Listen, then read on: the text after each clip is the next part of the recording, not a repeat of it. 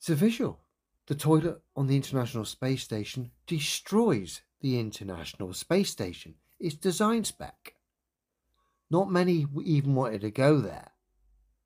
But surprisingly one rolled his sleeves up and went, let's have it, as he chose to defend the International Space Station and the ridiculous toilet that gives the game away.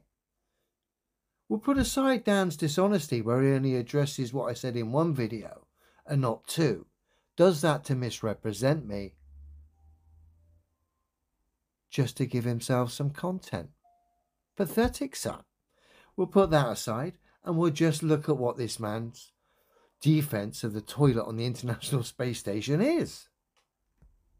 For number two, the principle is actually exactly the same. Suction. We have a solid waste container here, and on top of it is this seat. And the solid waste container is connected via this hose to the same fan, so that, again, the same suction effect allows you to do your number two in weightlessness. I want to show you how it looks, but since we don't want any bad smells to come out, we're going to actually turn on the fan. It's going to be a little bit loud. There we go.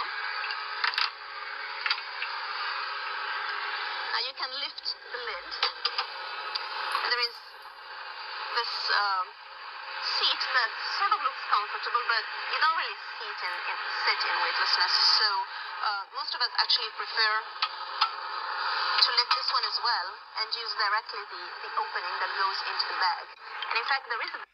So they've got a direct opening that goes into a bag, but she claimed this thing works on suction.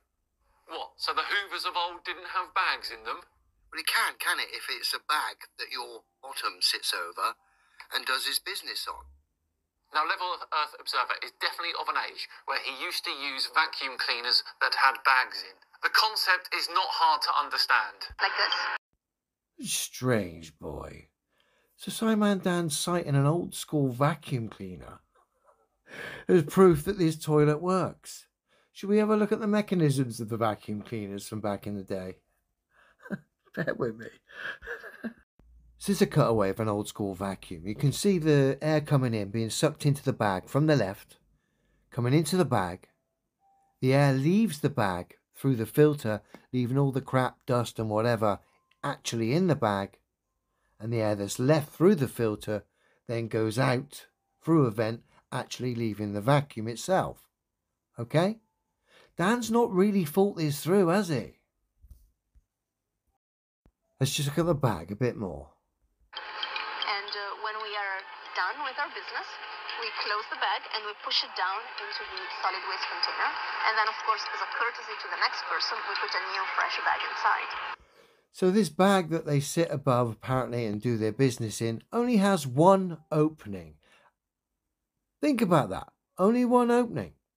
And that opening is obviously the opening that's beneath you when you're sat on the toilet. So a vacuum is impossible unless you've got the suction device attached to the bag. It's not, is it? So it doesn't work, does it? That shows you how ridiculously stupid Scimandan is.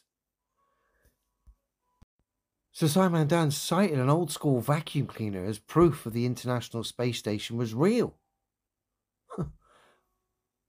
And all it did was actually suck the dreams, delusions and fantasies of globe believers and space fans away.